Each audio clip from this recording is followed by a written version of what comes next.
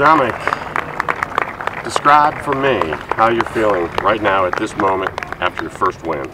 Man, there's a lot going through my head right now for sure. Glad to be done, and you know, it was a fun day.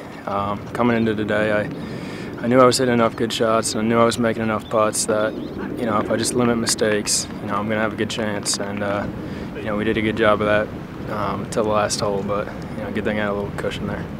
Dominic, I feel like your game's been trending for a while. This doesn't surprise me. Yeah, it has. You know, there's been a lot of hard work gone into it. You know, I'm just really fortunate to have, you know, so many people in my life that have helped me get to this point, and you know, to have my family out here too. It's really special. I spoke to your mom before the round, and she said she made the PB&Js today. She did, and you know, I think she spread it really nicely. Did a little bit better than my dad, but you know, they were good, and I mean, with all that heat too, you gotta make sure you know there too. So, talk to me.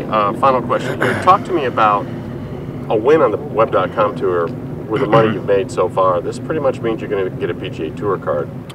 Yeah, you know, it does change things a little bit. We're definitely going to enjoy this and celebrate this one, but I'm looking forward to getting back to work because the road doesn't end here. Congratulations on a good win. Thank you very much.